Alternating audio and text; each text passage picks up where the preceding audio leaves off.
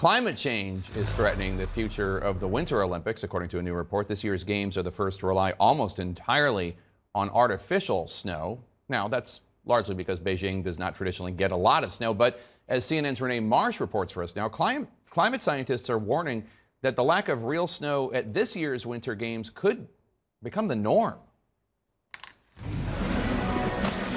No natural snow, a Winter Olympics first.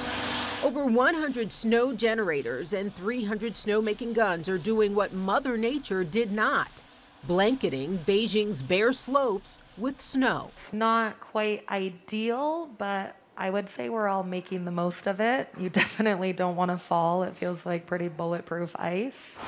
Climate scientists warn this scene will become the norm as global warming threatens the future of snow sports.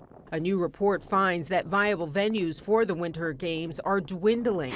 Iconic Winter Olympic host sites like Vancouver, Norway, Sochi, and the French Alps are seeing temperatures warm and shorter and less reliable snow seasons. Of the 21 cities that have hosted the Winter Olympics, only one is expected to have the necessary conditions to host them again safely at the end of the 21st century if greenhouse gases are not drastically reduced. I worry that the mountains around me won't have snow for the next generation, or maybe even in my lifetime with the path that we're on. Two-time Olympic snowboarder Elena Height says climate change is already impacting her sport in her hometown of Lake Tahoe.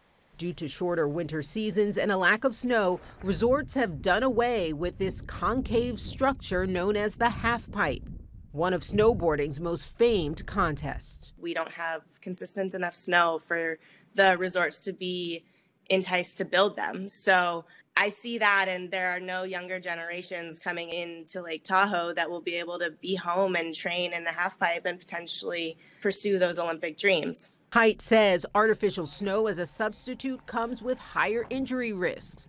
Less training coupled with increased danger are a worrisome combination for these athletes. Environmental advocacy group Protect Our Winters warns artificial snow has limitations. In order to make artificial snow, there's a temperature threshold. So you can't make artificial snow in 40-degree weather. You still need cold temperatures. Fake snow also comes with environmental risks. Beijing, one of the most water-scarce cities in the world, estimates it will use some 49 million gallons of chemically treated water to make snow for alpine sporting events, something environmental advocates have criticized. So it's actually causing the problem that we're being affected by. I hope that we never get to the point where snowboarding isn't a viable sport because of lack of snow. And really, I think that we have the ability to make those changes now.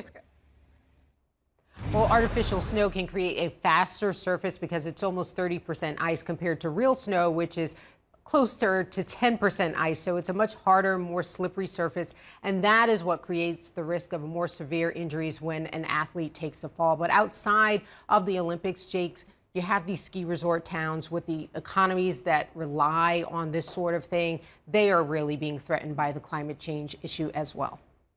Very upsetting story, Renee. Thank you so much for opening our eyes about that.